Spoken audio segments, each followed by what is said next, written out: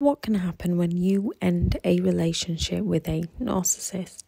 The best option is not to do this in person, as you never know precisely how they would respond to you.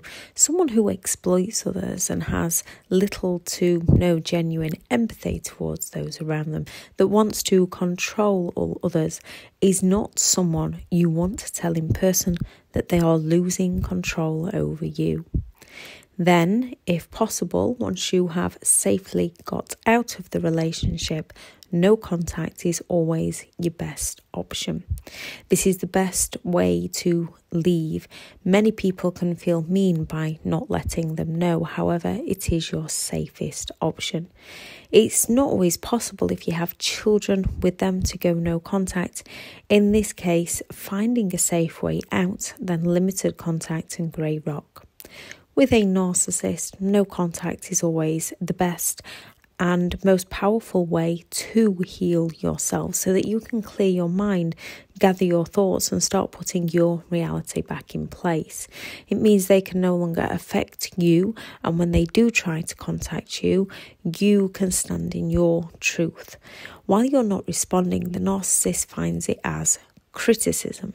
They know they are being ignored if they keep messaging you and you don't respond. This can cause narcissistic injury.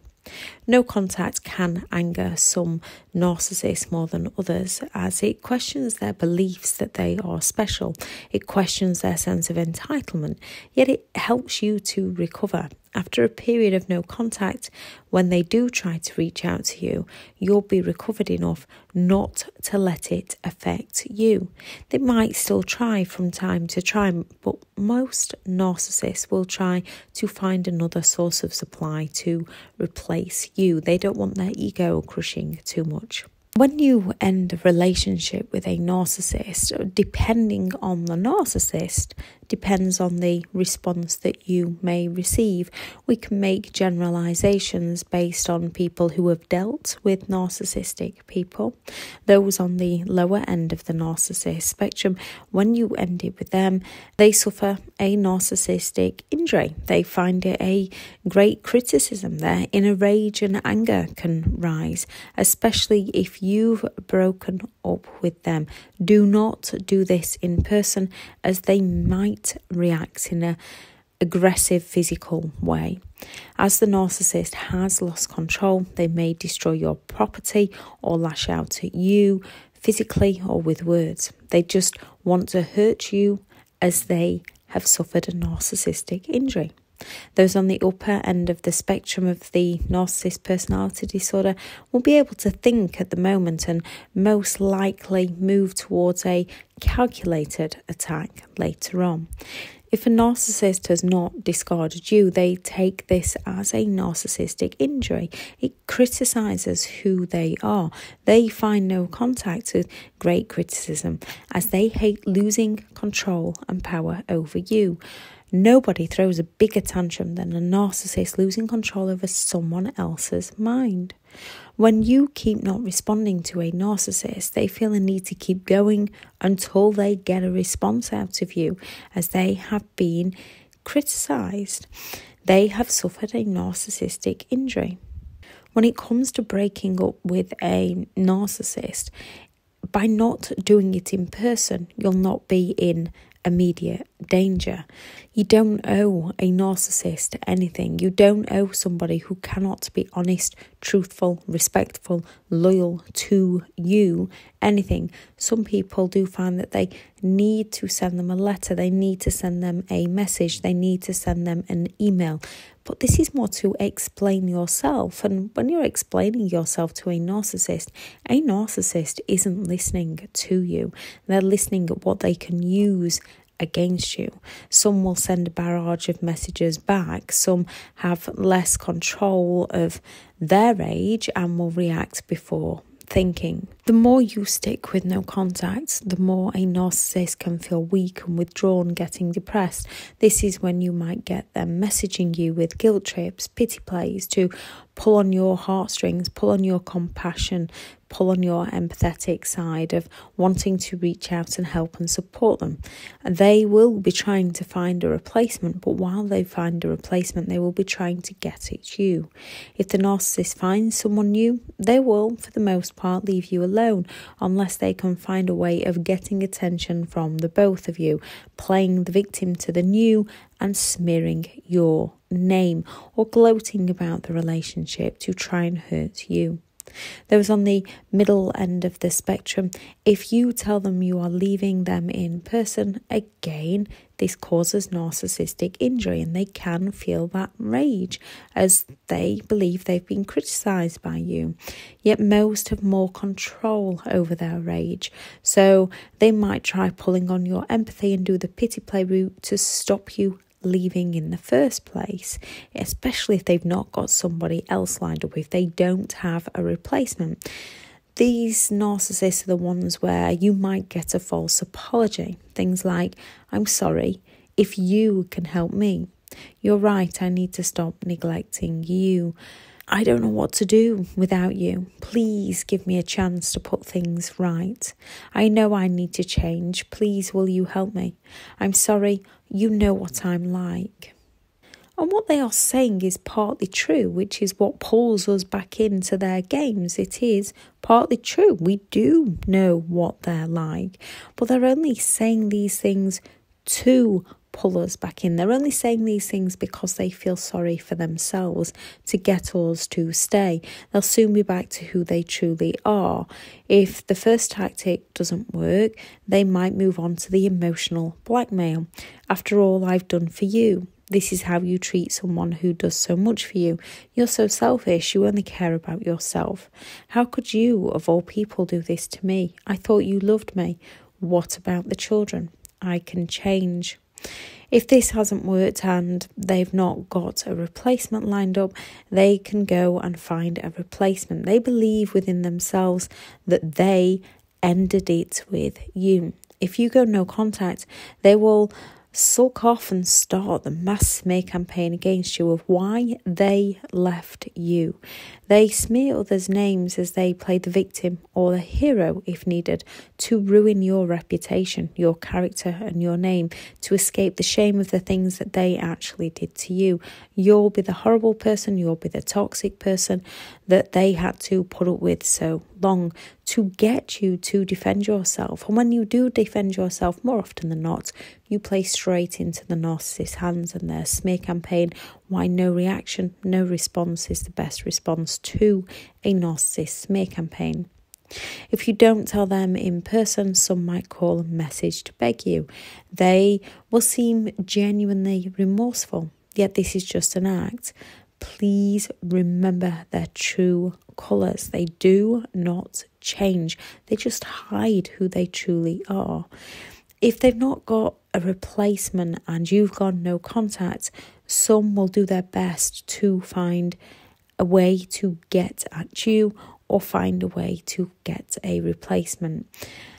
And narcissists really find it difficult to find someone new. They often move on before the relationship is even over. They've often usually groomed someone while they were with you. With no contact, those in the middle end of the spectrum are most likely to sulk and play the victim with you and those around them. They should eventually leave you alone. They may come for the hoover, and once they realise you're still no contact, they will just find new supply. They will just find new people. The narcissist, sociopath, or those on the higher end of the spectrum, if you tell them in person it's over, they usually already know what you're about to say from your body language. They will look like they're paying attention to you. They will look like they care.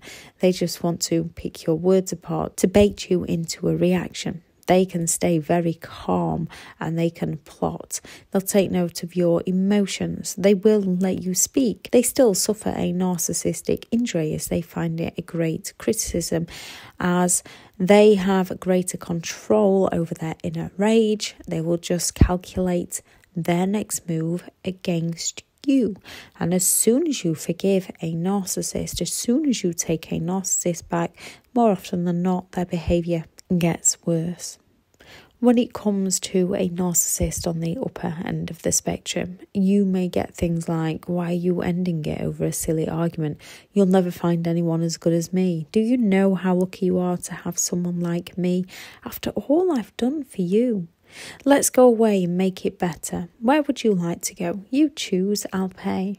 Let's get married. Let's start that family. Let's find that family home. I'll go to counselling. I need your help, I need your support, and many more to try and prevent you from leaving so they can find a source of supply, they can find a replacement, and they can leave you. They believe that you should feel privileged to be with them and that you're the one that's gone crazy. A narcissist will be more than happy to leave you. However, the narcissist does not want you to leave them. They want control. Although someone on the spectrum of the disorder have less control over their inner rage than others, they all use it to try and prevent you from leaving. If you do leave, they will go all out to destroy you, either helping you lose your job, planting drugs, taking your home. They will try to go all out to destroy everything they can. Some people are holding grudges against you for the things that they did to you. They are doing this in the hope that you will go back and that it will stop. And if you don't go back, if it doesn't stop, because they hold a grudge against you, they are doing this to seek revenge on you. If you don't tell a narcissist in person that you're ending the relationship, they don't like the fact that they didn't realise you were leaving, and they might try to hoover you back in. With those on the middle to the higher end of the spectrum, these are the ones who will go for several hoovers to try and pull you back in so that they can discard you. If a narcissist succeeds in hoovering you back in, sucking you back into their games, they will find a replacement so they can discard you. The more we go back, the worse their treatment of us becomes. The best chance with all narcissists is to end it, and end it without telling them in person. Get to safety first, and then it's no contact. Most narcissists will react as they've suffered a narcissistic injury, as they feel criticised, but they will try to find someone new or go to one they've already been seeing more often than not. It's only when they're failing with the new person that they try to come back to you. Some might even send you messages trying to get you to reminisce about the good times, or they will try to gloat about their new relationship and triangulate to get a rise out of you or their current partner. This video is just a guideline. Although all narcissists have the same 9 characteristics, most only need 5 to be classed on the spectrum of the disorder, and they can have a different 5. The ones on the lower end of the spectrum have different tactics to those on the upper end of the spectrum. Overts are more direct than the coverts, hidden behaviour. Grandiose are more arrogant and in your face and obvious in their behaviour than the fragile who plays the victim. However, they can cross over to meet a need of their own, as no two narcissists are exactly the same. As they have the narcissist personality disorder, they can behave very similar. When it comes to ending a relationship with a narcissist, the best approach is not to tell them in person. Put your feelings to one side about how they might feel, because they're not interested on how you feel, and put your safety first, and then go no contact, to leave them to go and live their life while you go and live your life. I shall add in the video description the Narcissist Smear campaign, the Narcissist Hoover, and the 2 sides to a narcissist games after you go no contact. Remember, you can and you will recover from this. You are enough, and you deserve better than those who don't deserve you. And that's not to be mean. That's not to be disrespectful. A narcissist disrespects you. A narcissist is untrustworthy. A narcissist isn't loyal. those people you do not need in your life. Walk free to create a happier life for you and let them go and live their life for themselves. If anyone has any thoughts on the video, please do add those into the comments. Thank you very much for listening.